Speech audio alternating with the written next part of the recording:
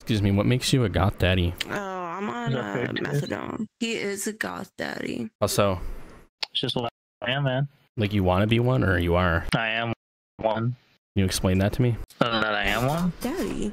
Yeah, you seem kind of submissive, so that's why I'm asking. And I have a daddy. I'm not. Okay. I'm not actually. Just recently took my test. Oh, did you want to see it? Yeah, this guy's being submissive. Anyways, why do you think he's a goth daddy? Because I know that he's not submissive. He's definitely not submissive.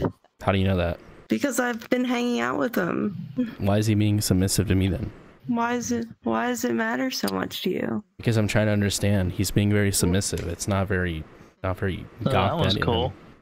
See, he's like ignoring me because he's scared of me. I like the wings. How is he being submissive? Because he's intimidated by me, and I'm just asking him a question. I'm not intimidated by you, bro. I'm just giving you an answer already. It's easy for you to be a goth daddy if you just, have nobody ever question you, right? You can't just claim things and, you gotta back it up.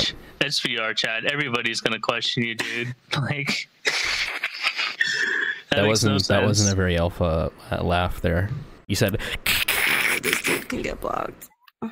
See, she's mad because I'm more alpha than you. Damn. No, you weren't alpha enough, man. She had to block you. She had to block your ass because you weren't alpha. I'm breaking her little delusions that you're the goth daddy. Yeah. She doesn't like that. Anybody that says they are an alpha is automatically a beta, dude. I'm sorry to break it to you. Isn't that what you're doing with your profile, though? Bitch. It says, who's your daddy? Nah. And that says you're a goth daddy, so doesn't that mean you're submissive? I call myself an alpha. Yeah, it's the same thing, though. No, it's not.